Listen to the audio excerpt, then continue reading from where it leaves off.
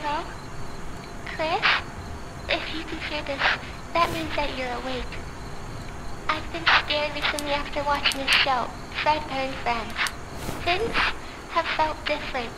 I've been having a hard time sleeping and I got these hallucinations of the show's characters in these creepy forms.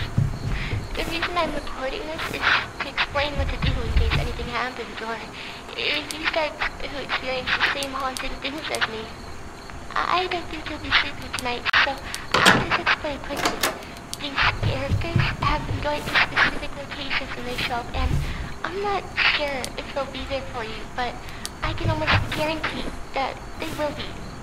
Because of this, I encourage you to check these spots a lot. If I remember correctly, there was Freddy, the big brown bear. I saw him showing up at my window, staring creepily. Just try to hide. Maybe close any curtains if you have any, just to stop him from looking at you.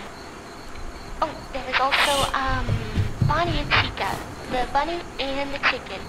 When they appear, I always hear heavy footsteps outside my door. At first I was too scared to take a peek, but I did anyway.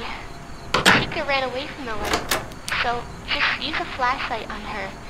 Bonnie wasn't bothered by it, so I just suggest you close the door on him until he returns to the dark.